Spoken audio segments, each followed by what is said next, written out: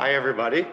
Welcome to our fourth lecture in our alumni series that we started at the height of the pandemic, and which we considered to be such a success that we wanted it to continue for all our alumni and friends all over the States, all over the world. Just a few updates about the program. We do have some students with us today who are in the audience to watch this lecture. So we're represented by many different generations of FSU Florence Knowles, I myself being one of them, class of '94.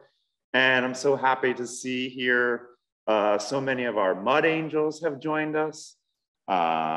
We appreciate you guys so much. We can't wait to have a chance to get back to the study center and come visit us and engage with our current groups of students. And I see some of my former students that took my art history class back in the day. And so I'm so happy that you guys could join us. This spring has been a successful semester as we're sort of winding down here in Italy and Florence with the pandemic. And we instituted a whole bunch of new stuff. Having a new study center is almost getting to know a new person, see how they react to certain things, see how the new building responds to the needs of our students and faculty and staff. So the building is constantly and organically changing and growing, and we'll be so happy to show it off to all of you once you have a moment to get back to Florence and be with us. I'm going to, after this brief little welcome, just wanted to give you one of the secondary reasons why we like to do these alumni lectures, not just to keep you engaged, but especially with the pandemic and with some of the other things that are going on worldwide.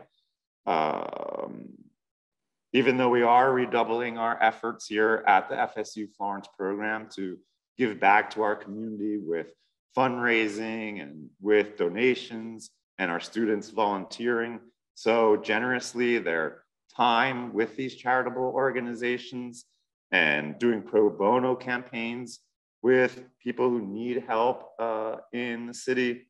Some of our students back home also need that same sort of help. If we could give everybody the same opportunity that we had who wants to come to study abroad, whether it's in Florence, Valencia, London, or Panama City, that they too have the same opportunity that we did.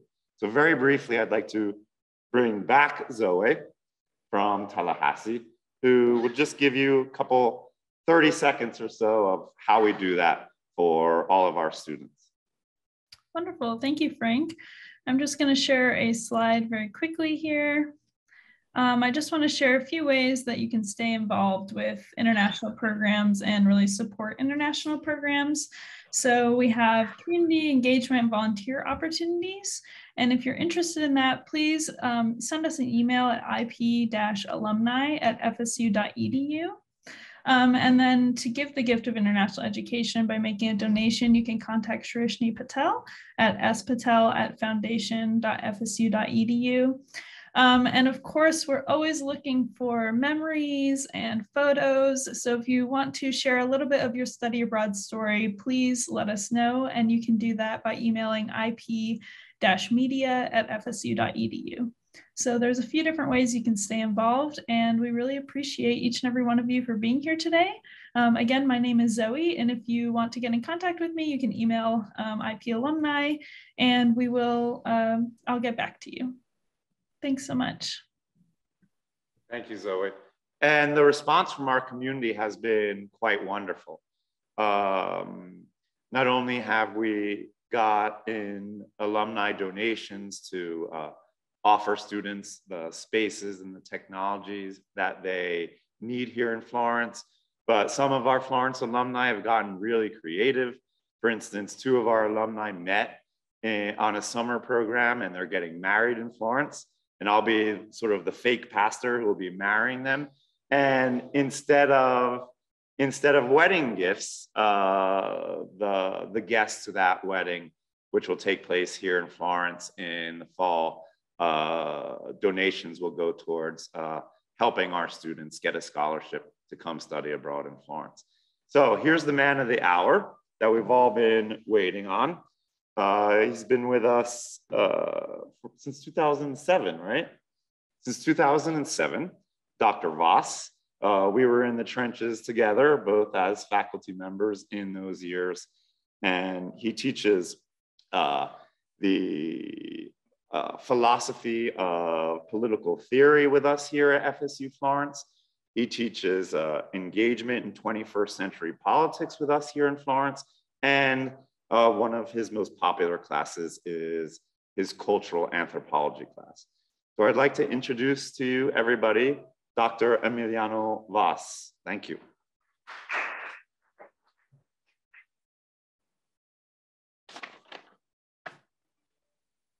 Thank you, Frank. Let me switch the phone off. I'd be very embarrassed if it went on. Thank you everyone. Thank you everyone for being here. Thank you everyone home. I'm looking at you through the screen. It's a true honor, a true pleasure.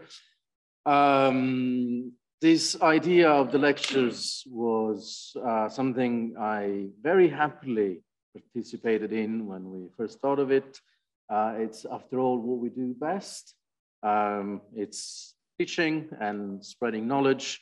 So without further ado, let me start with my lecture about Tuscan food. Just a little disclaimer, first of all, if you're going to look for recipes, well, you'll get one, just one. And probably by the end of tonight, you'll be famished, and I apologize for this. Okay, let me first share the screen.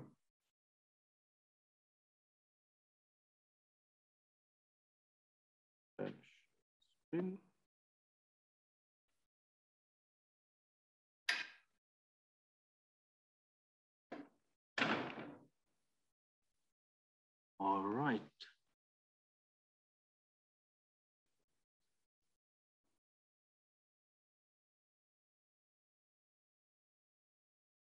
Good, we're good to go. So let's start from the title, Bada come la fuma, which is a slogan of a place, a sandwich shop, literally 2 doors away from our study center.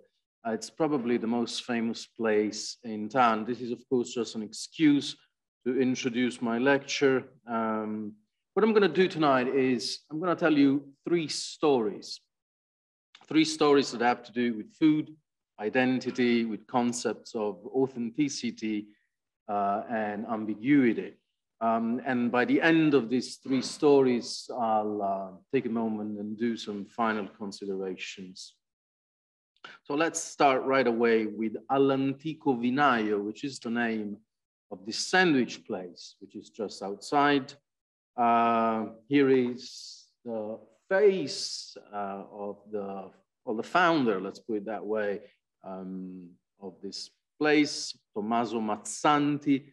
Bada come la fuma literally means, or can be translated as, take a look at how steamy it is, because when he cuts the bread, the schiacciata, this particular kind of soft, salted bread, it just came out of the oven, so it's literally steamy and smoking. The place was opened in 1989, and a couple of decades later, 3 decades later, in fact, there are now 9 different locations, 7 of which are here in Italy, a couple around Florence, Milan, Rome, 2 in the USA, 1 in New York, 1 in Los Angeles. All'Antico Vinaio is a famous spot because already in 2014, it was the most reviewed restaurant on TripAdvisor. And that, of course, contributes a lot to the success of a place because people read about it and they want to try it out.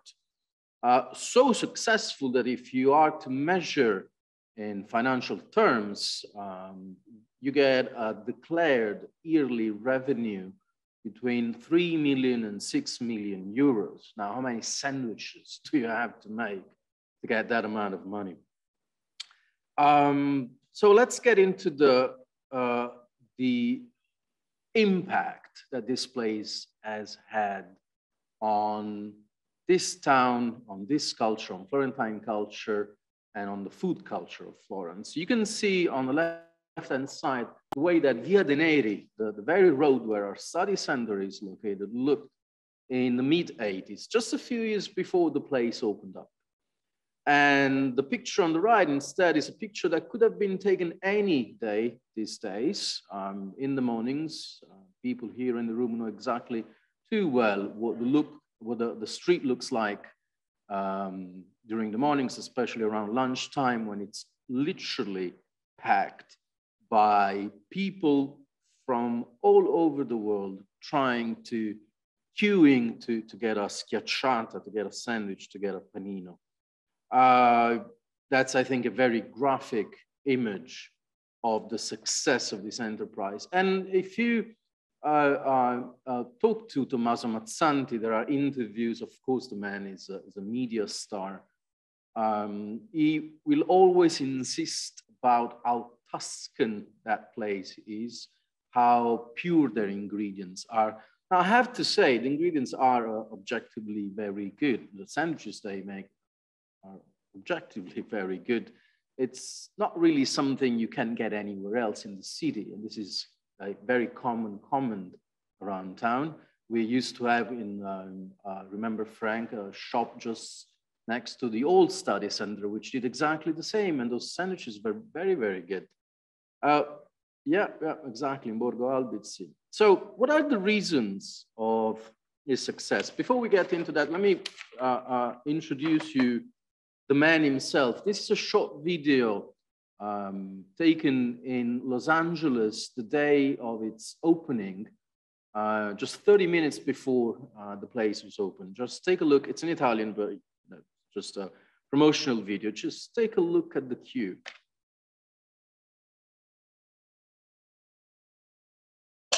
Già anche in Sicilia, ragazzi, si va a vedere ecco da Los Angeles mezz'ora prima dell'apertura del giorno numero 6. Vediamo noi, vada lì. Ciao ragazzi!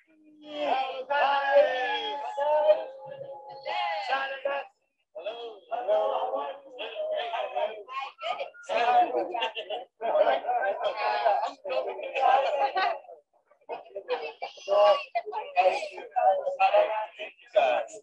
ragazzi!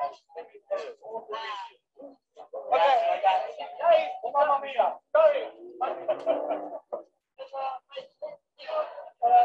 Vada con la Puma! 1, 2, 3! Vada come la Puma! Vada come la Puma! Now run! Buongiorno! Ciao! Ciao!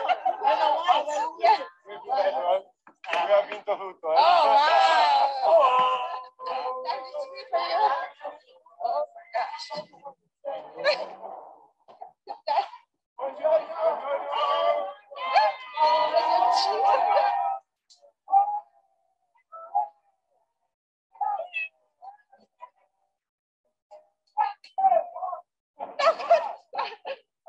Incredible, guys. Thank you to be here. Thank you.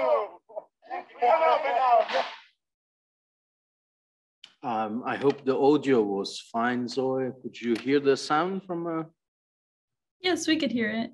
All right, good, because we have a second video later on, and I was just wondering if we had to make some changes. So, what are the reasons of the success of All'Antico Vinaio? The screenshot on the left was taken a few days ago. It now counts more than 30,000 reviews on TripAdvisor. You can see on the right, that's a TikTok screenshot. Tommaso Mazzanti is on every possible social network and social media And he's a funny character. There's no denying that. He knows exactly how to play into the logic of those medias. But that's exactly the point. His success is a mixture of opportunity, of creativity, because he's definitely a very creative man, likability, a little, of course, business instincts. He has been clever in the timing of his openings. That is to say, all these elements I just mentioned, these are the recipe, the perfect recipe of any restaurant, of any enterprise, in fact, in any place of the world. These are the skills you need, the factors that can determine the success of a restaurant, of any enterprise, in fact, in any industry around the world. And here is my claim. There's nothing inherently Tuscan about this.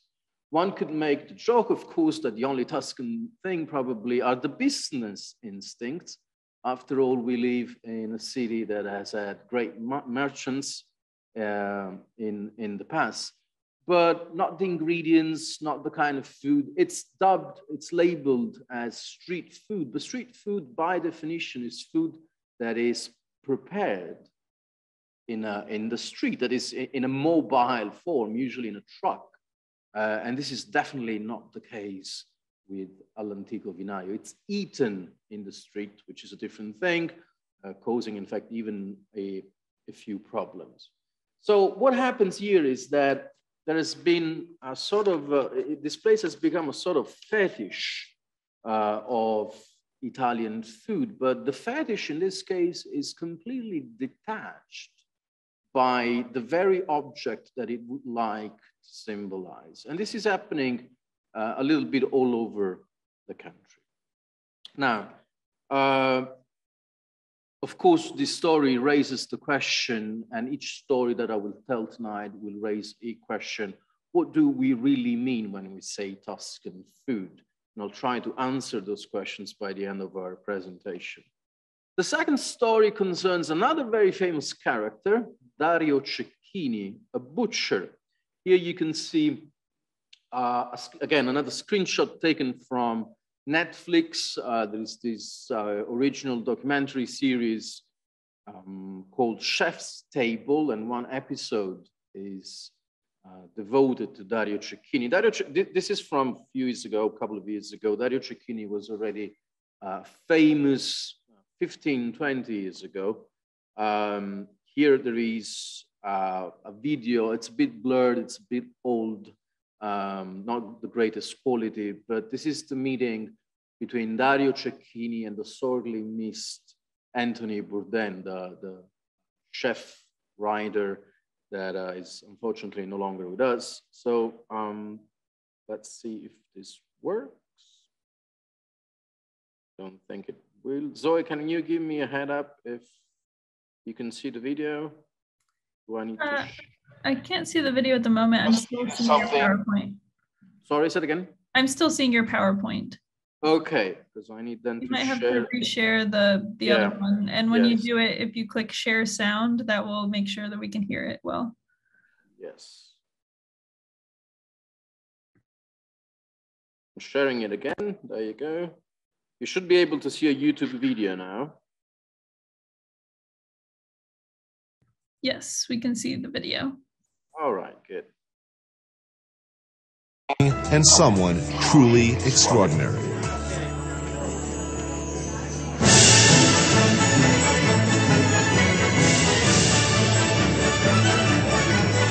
This is Antica Macelleria Cecchini. It's a butcher shop, but not really. In the words of Bill Buford, writing about it in his best-selling book Heat, it's a museum of Tuscan cooking. And this man, Dario Cecchini, is the most famous and most respected butcher in Italy, and maybe the world. Un po' diavolo, un po' furto, per prendere aria e cervello. Vengono migliori idee. But just as a macelleria is not simply a butcher shop, Dario is not just a butcher. He's something else entirely. Sempre dalla parte mia. He's a repository of knowledge for all things Tuscan. be it foodways, historical arcana, literature, or poetry. He's a fierce defender of traditional methods of preparation and original Medici-era recipes. And he's something of an expert on that most famous of Tuscans, Dante Alighieri. Questi, che ormai da me mi fia diviso, la bocca mi baciò, tutto tremante. Cesare and I showed up on a Sunday with the intention of shopping. A good day to shop. I got to tell you, though, I'm a little afraid of this guy, to meet this guy. You know what is the trick with him? So when he talk with a big voice. Right. You need to do bigger. Oh, my God. All right. Ciao Dario! Come stai? Cesare, che bella cosa che tu sei qui. Ciao Tony. You see how many people? Okay. Because they're doing all the... By hand. By hands, what is important. But only Tuscan, right? Only Tuscan. Only Tuscan traditions and only the old way. Yes. Che ci consigli? Qualcosa di diverso di quello che mangiamo oggi a pranzo. A pranzo qualcosa di diverso, potete prendere degli, che io chiamo per gioco il sushi dei Chianti, tartare, 2 crostini, un po' di burro dei Chianti per fare 2 crostini, la finocchiona per cominciare a bere un buon bicchiere di vino, sono le fette di maiale e la coppa fresca di maiale con il fiore di finocchio selvatico. La cosa più toscana che si può. La mia famiglia fa questo lavoro da 250 anni. Ogni figlio ha fatto il lavoro del padre. La guerra ha distrutto la macelleria, è stata ricostruita, fatta come era una volta per continuare la tradizione del lavoro. È una grande gioia di continuare dopo secoli la tradizione di questo cibo toscano.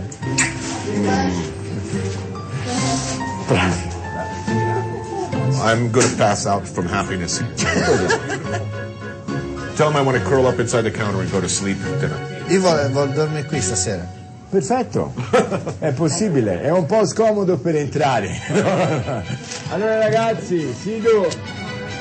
Inside and outside the macelleria, it's controlled chaos. Employees pour wine to one and all. Great mounds of lardo are smeared on crostinis. Polpettas and salumis offered and accepted. More wine. The party spills out of the jam shop and onto and up and down the street. A porchetta appears, an operatic performance, a blur of pork, music, large knives, red wine, and poetry. Ciccia! Com'è bella la ciccia! E quanto è buona! Cesare and I managed to get out alive with our supplies, and Dario has promised to show up at the villa later for dinner.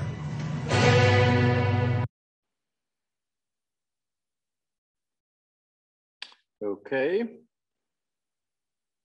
So let me share again my presentation.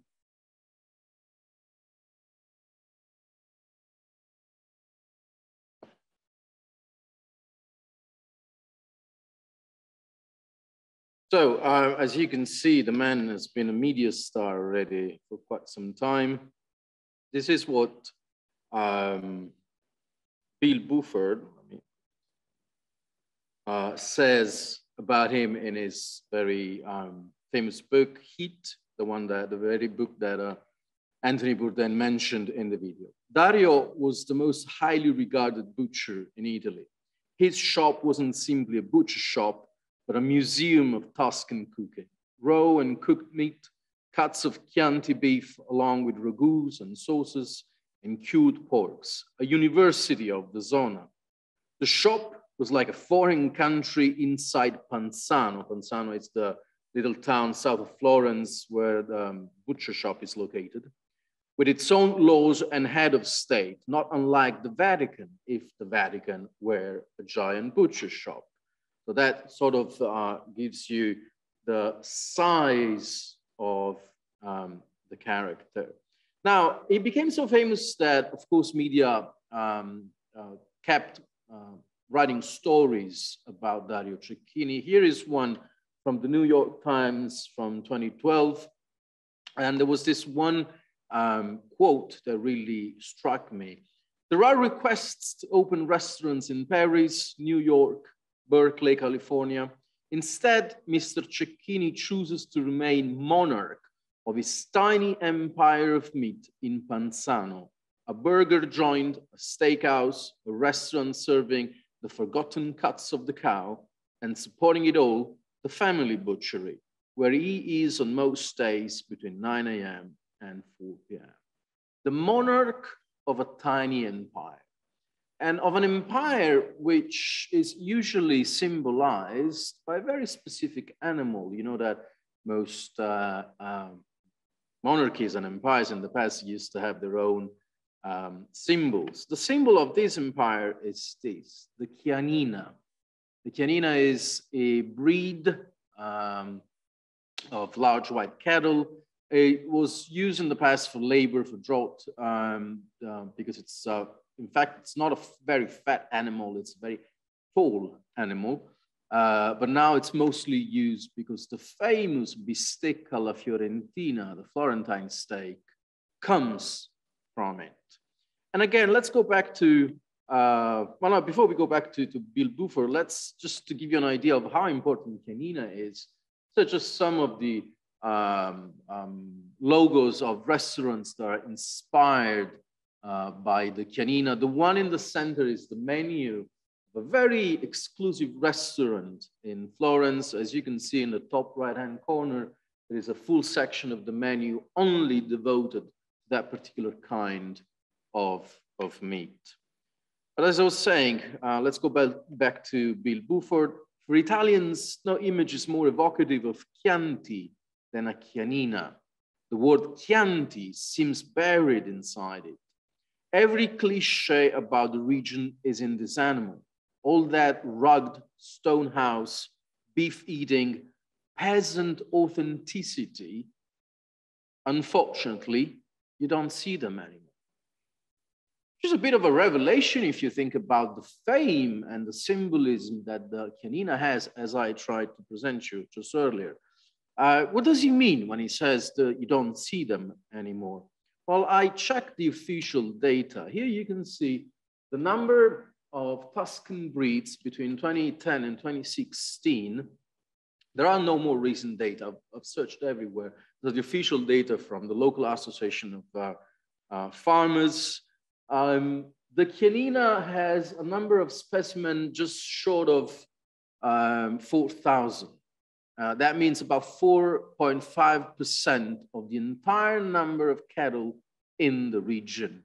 It's not a big number. It's in fact a very small number, probably a number that cannot feel the demand that comes from restaurants and burger joints. So what's the real story here? Again, Bill Buford. Ever since I had made the discovery, I'd wondered how I'd convey its magnitude. Actually, I don't know what to do except offer up the bare fact. The meat sold by Dario Cecchini, the most famous butcher in Italy, possibly the most famous living Tuscan, is Spanish. Dario's beef came from a Spanish cow, raised 1,000 miles away on a small farm on the Costa Brava, and delivered in a truck that left Spain every Thursday and arrived in Panzano on Friday, long before anyone else in the village was up. For a while, I wondered if this was why the deliveries came before dawn, so no one would see the Spanish plates on the vehicle. Now, to be honest, even in the past, Dario Cecchini has never really claimed to sell chianina, while in fact he was not doing that. He just simply kept silent about the origin of its meat because people would normally assume that if you go and buy meat in his butcher shop in Panzano, chianina is what you get. But this was not exactly the case. So he was asked about this, and this is what he answered. The chianina is now, and the way Bill Buford writes this is quite funny because he tries to reproduce in the written form the broken English of Dario Cecchini. I won't do that, not being Tuscan. I don't know if I can reproduce that. The chianina is now not good because it is fundamentally banal. It is a name. Prada is a name. Versace is a name. Armani is a name. Chianina is a name. If I sold it, which I do not, I would be selling a name. Would I make money selling a name? Certainly. Would it be good for business? Certainly. But business does not interest me. Names do not interest me. Meat interests me. That's why I sell meat, not names. Besides, Dario adds in a final flourish, I don't believe in the purity of races. You evidently believe in the purity of races. So did Hitler. But Hitler, in my view, was wrong. Now, it was, he still is, fortunately, in a way, he's an intellectual, he's a great character, he's a true master of his art. But he had to accept the fact that, and work around it, work a justification around the fact that the meat he was selling was Spanish. That of course, begs the question. That peasant authenticity that Bill Buford was referring to, what happened to it? What is in fact authenticity? And again, this is one of the questions that I'll be answering just after our next story, which is probably, at least to me, the most interesting one.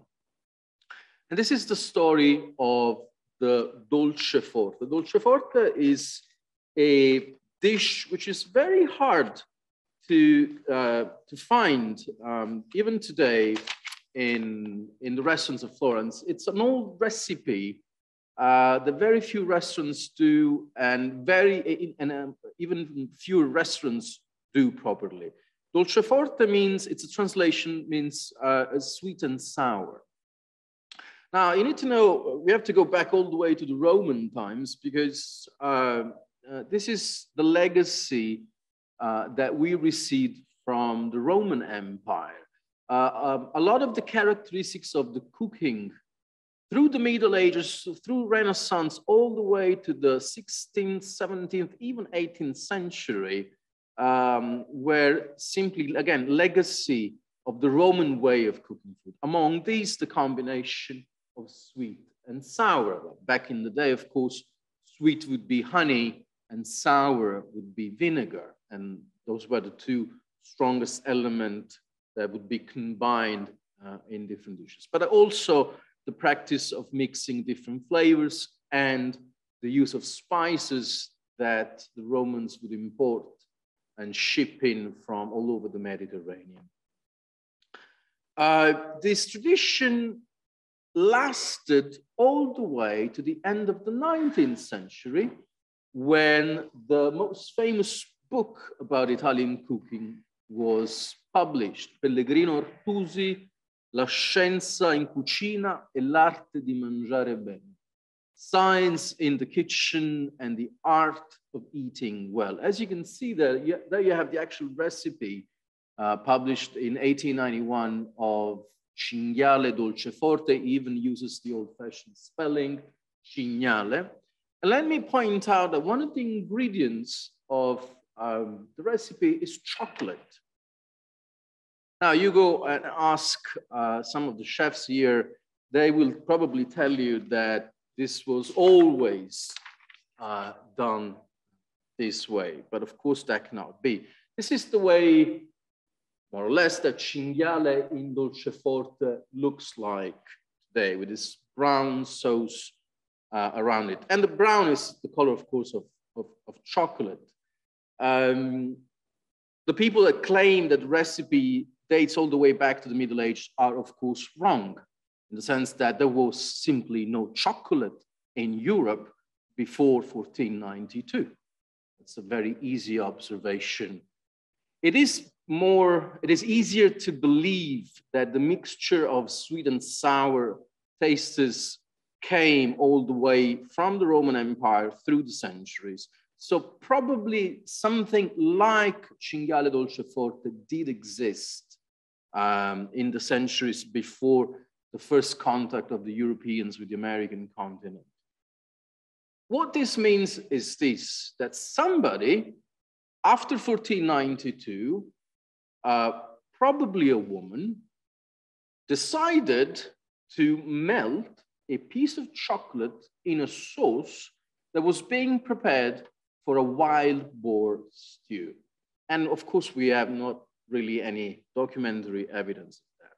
But if you've traveled a lot, or a little bit, in fact, if this particular dish looks particularly like one that I like very much. This one, this is the Mexican national dish, pollo con mole poblano. You might have heard of it. It's usually referred to as chicken mole. They look very much the same. They even taste quite similarly. Mole is slightly spicier, and instead of wild boar, you get chicken. So there is a parallel going on here. And in order to understand that, I need you just to open up a quick window on the short history of chocolate. Europeans were already aware that the Aztecs in central Mexico used chocolate as early as the conquest of Mexico itself, 1519, 1524.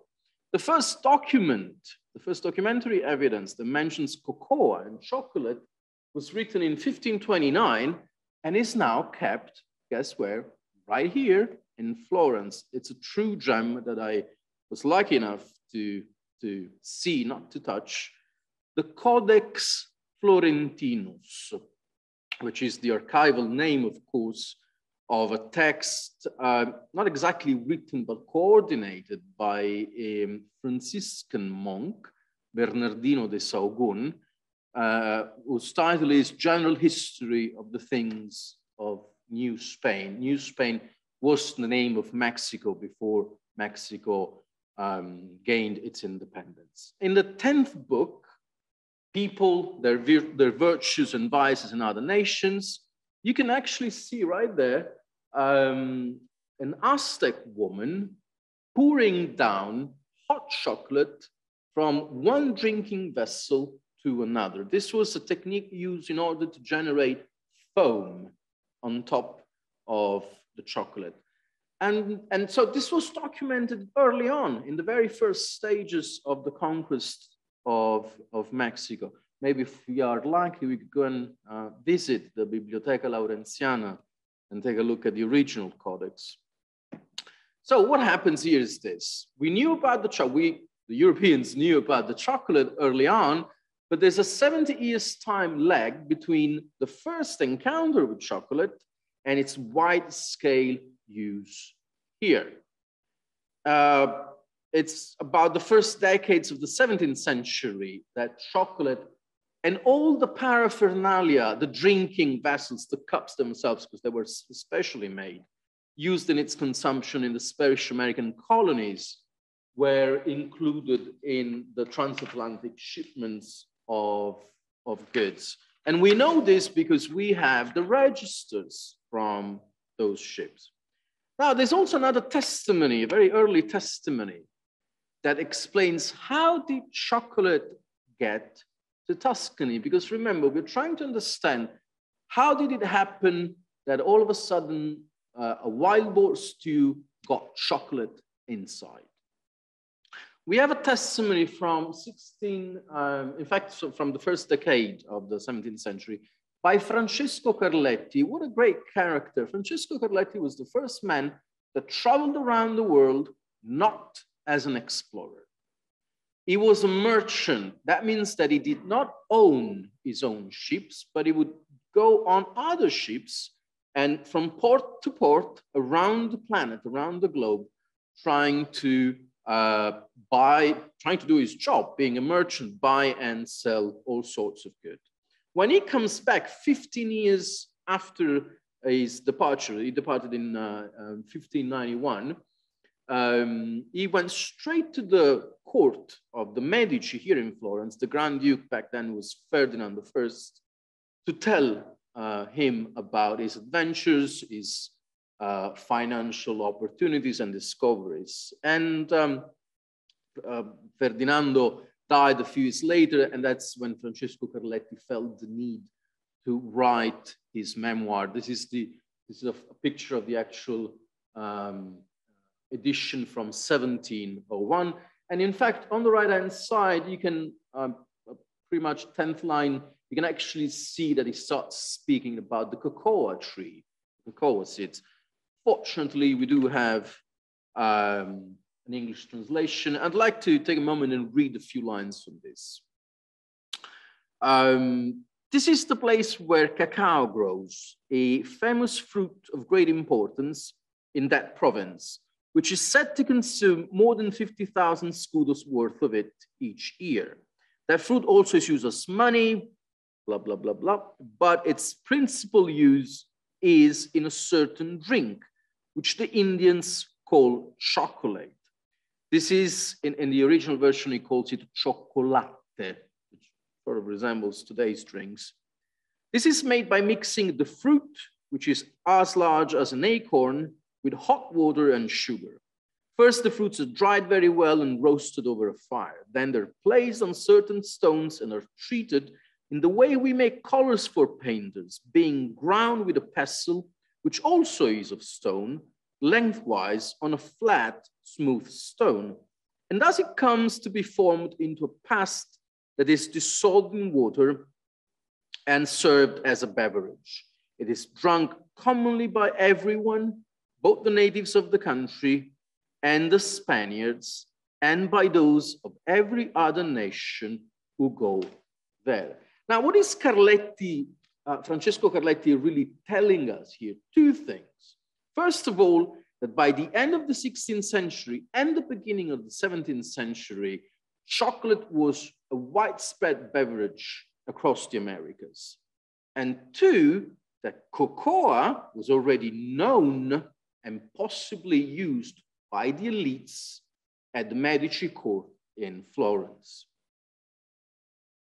The first concrete documentary evidence of the use of chocolate in Tuscany dates to a few decades later under the court of that very ugly man, Cosimo III, who had his own secret recipe for hot chocolate. It was only published after his death in the early 18th century. It was made with jasmine. So there was this different mixing of spices with jasmine flowers, sugar, vanilla, and funnily enough, ambergris or gray amber, which you need to know is, and I honestly did not know before doing my research, the Florence smelling intestinal byproduct of the sperm whale. So it was very hard to come about, and it was included in this beverage that Cosimo was so fond of. We know this from another chronicle of that time, from Tommaso Rinuccini's. In that chronicle, he states something very clearly. He says, the new fashion of drinking chocolate started in 1668. So there's a date of birth for the use of chocolate. So let's recap. What about the mole? The mole poblano was something that before the conquest in the local indigenous population were already making. It was called molli or chilmolli, which meant chili sauce, something that you can easily find in Mexico today. Yet in the writings of Sahagún, in the Codex Florentinus, there is no mention of chocolate used to flavor dishes. The legend of the mole comes later, comes in 1685. This is an actual picture of a beautiful convent in the city of Puebla, east of Mexico City, the convent of Santa Rosa. And it's a legend, of course, there's no truth in it. The legend goes that a nun, Sor Andrea de la Asunción, was supposed to make this dinner for the Archbishop and the Viceroy. She prayed for inspiration, and then she had this idea of throwing a piece of chocolate into the spicy stew that she was making, in the spicy sauce that she was making, and that is how mole was born. Of course, that is just legend. But what we can do here is we can have a parallel. What we know is this, that chocolate becomes a fashionable and therefore accessible product in Tuscany in the second half of the 17th century. Mole Poblano's official date of birth is 1685, but more realistically, the process of adding chocolate to a sauce must have developed in earlier decades. You can see the parallel here. The timing seems to be the same. So there is a parallel conjuncture taking place in the 17th century. What does this mean? This means that somebody at the same time on both sides of the Atlantic decided to throw some chocolate as a sweetener into sauces that had a different taste before. So the question here, which I'm going to answer right away, is this. What does the history of dolce forte, of this sweet-sour sauce, tell us about ourselves? It's a very interesting question, I believe.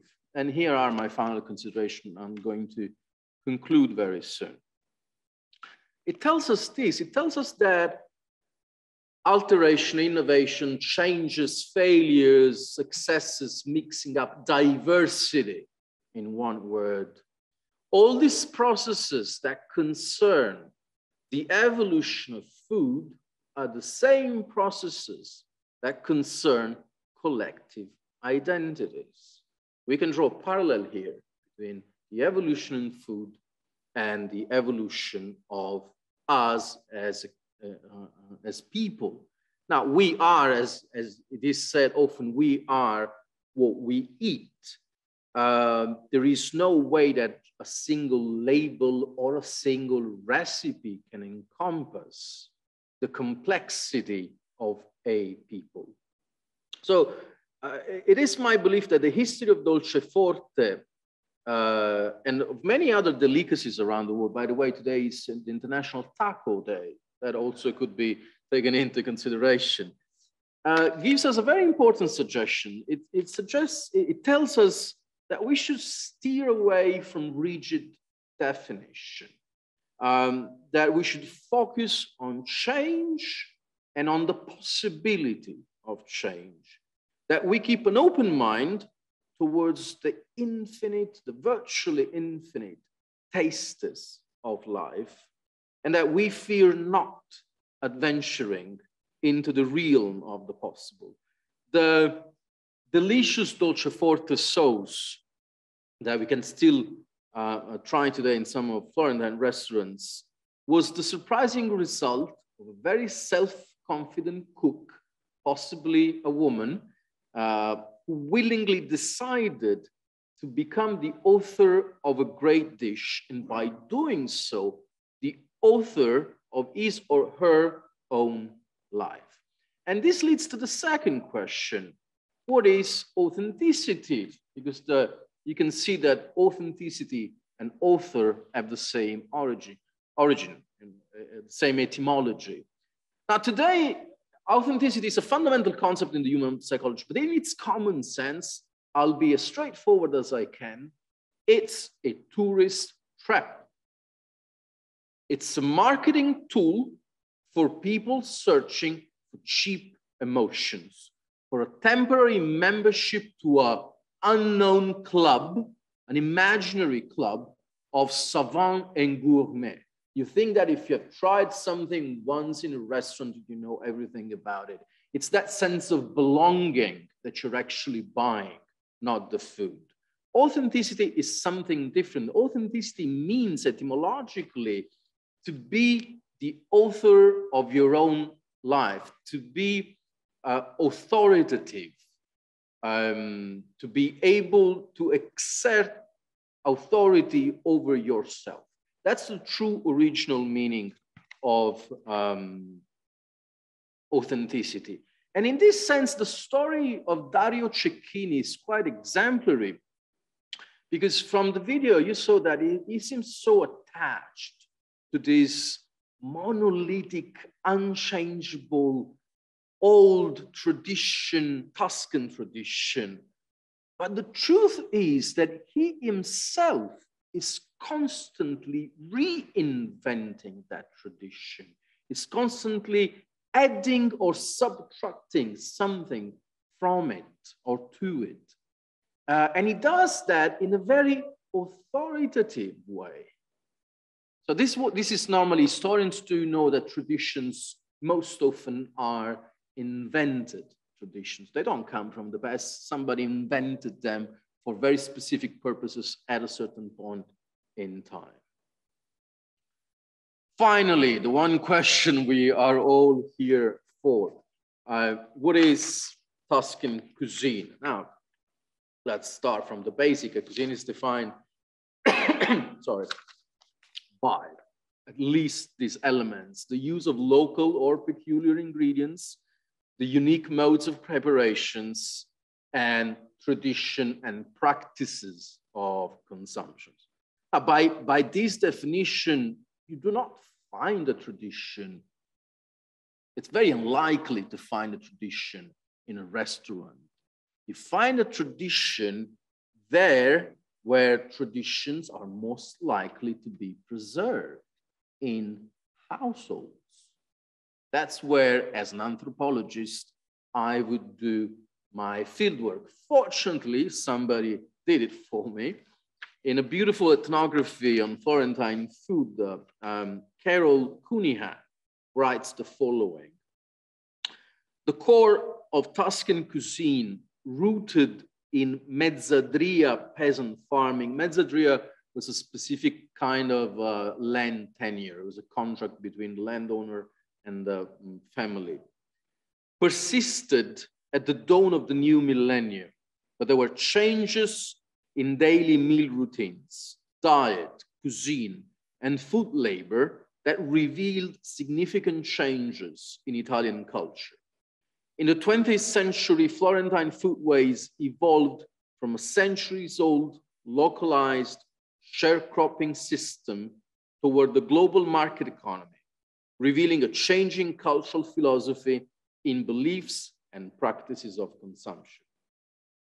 Now, we are in Florence. Florence cannot be representative of the entire region of Tuscany as a whole, but it is exactly here that we do see, literally outside our door, when we stumble upon the queue outside L'Antico Vinaio, that we see at its highest intensity this cultural change.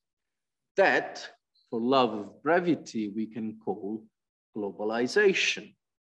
Now, globalization, we know that all too well is unstoppable, but I believe it can be and should be governed. And I would like to end up, in fact, with an example from our very program. Now, in the past, every time our students have eaten out in a chain restaurant, not only did they miss a tremendous opportunity, that's too bad, an opportunity of discovery, but we failed them as an institution. Unfortunately, that trend now is in full reverse, thanks to the great work of my good friend here, Frank, our director, the staff, my fellow colleagues. We now have new courses, trips, exploration, experiences, and we have especially the opportunities to get in touch with the local people, with the families, with the artisans, with the chefs, with the journalists, with the people in every different field. Now, and food, like art, like history, is in fact a terrain where cultural change happens. And it's exactly on that terrain that we should engage our students. Thank you.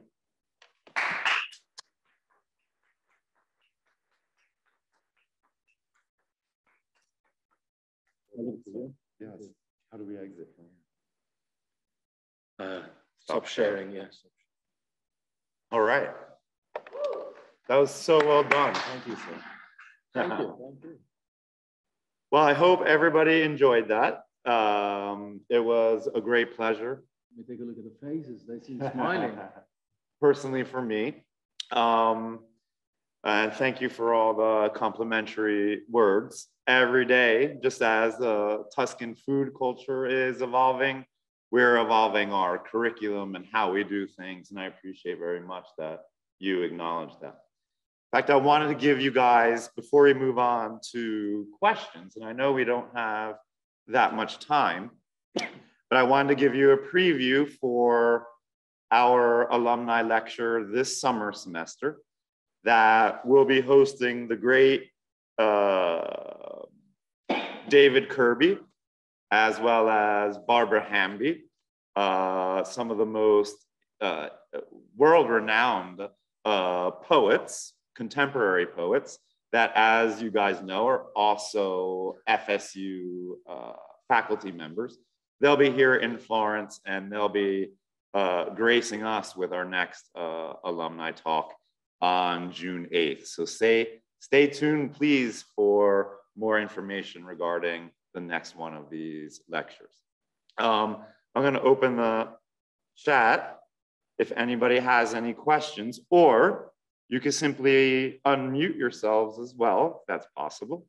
And you could ask them live if anybody has any questions for Dr. Voss. Yes, if there's any question that I can answer to, I will be very happy to. Even in the room, anyone? Boris, please. Can you just take your mask off? Otherwise, thank you. And speak up.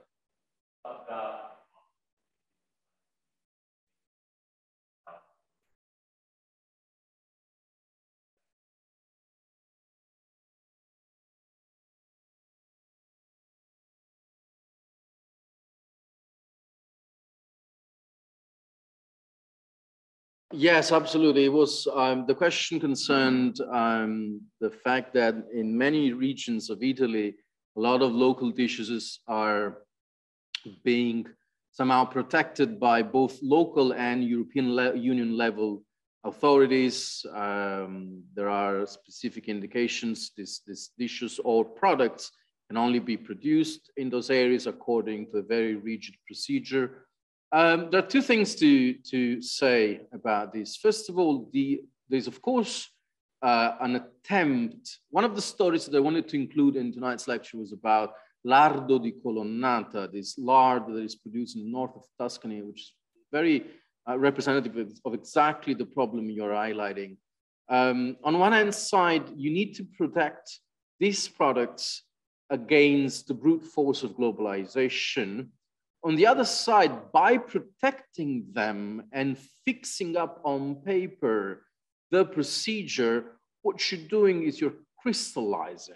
You're putting them under a museum box, right? You're preventing some sort of evolution to take place. Now that evolution still takes place, fortunately, but not anymore on those territories, but in good chefs' kitchens.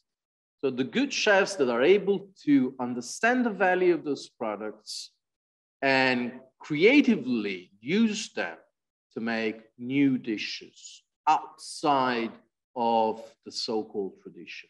So you have here pros and cons of this authority-led procedure for IGPs and DOC and DOCG and so on. Is there a question from? I just say everybody's saying you're awesome. Thank you. I've seen a comment by Ryan in the chat, if I'm not wrong. Yeah, saying that Soderi is the one. Let me just tell you the story very quickly. Ryan Lang says Dario has nothing on Soderi.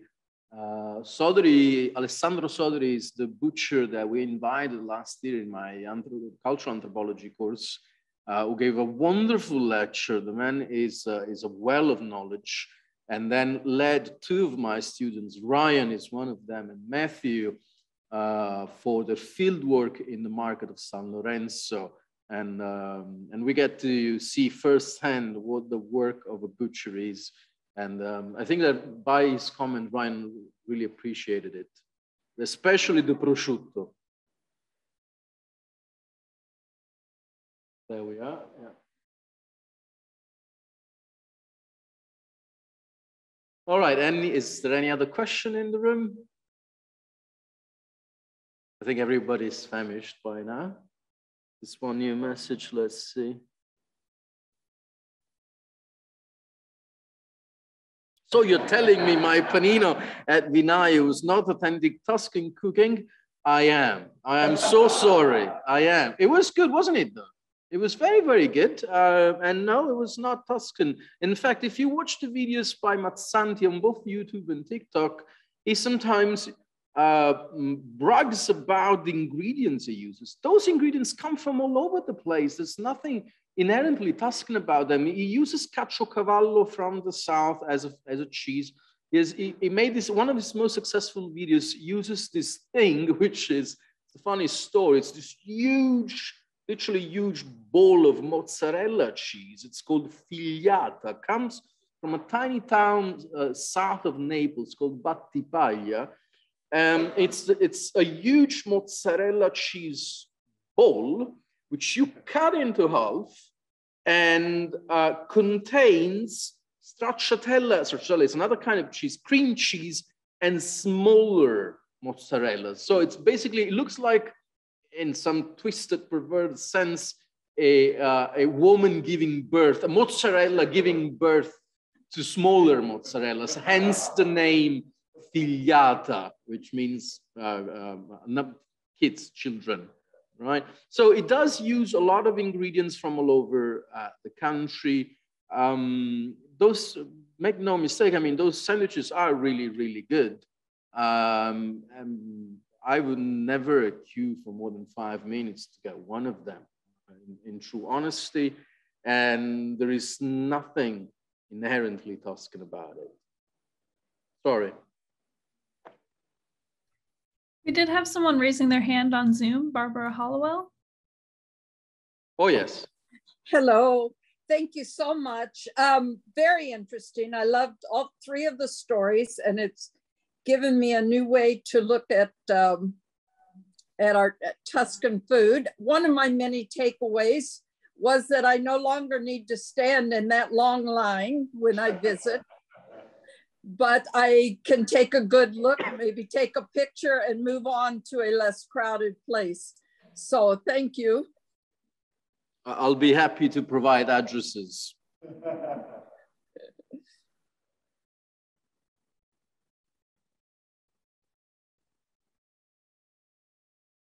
Anyone?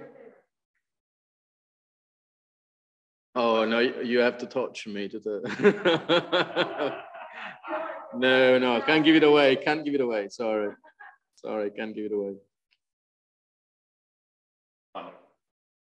All right, if there are no more questions, I thank you all. I thank you, Frank. I thank you, everybody that connected to be with us. It would be lovely if you could be here. Hopefully you can soon. And if you do, let me know. We go get a true panino somewhere. All right. Thank you. Bye, everybody. We'll see you next time, next June.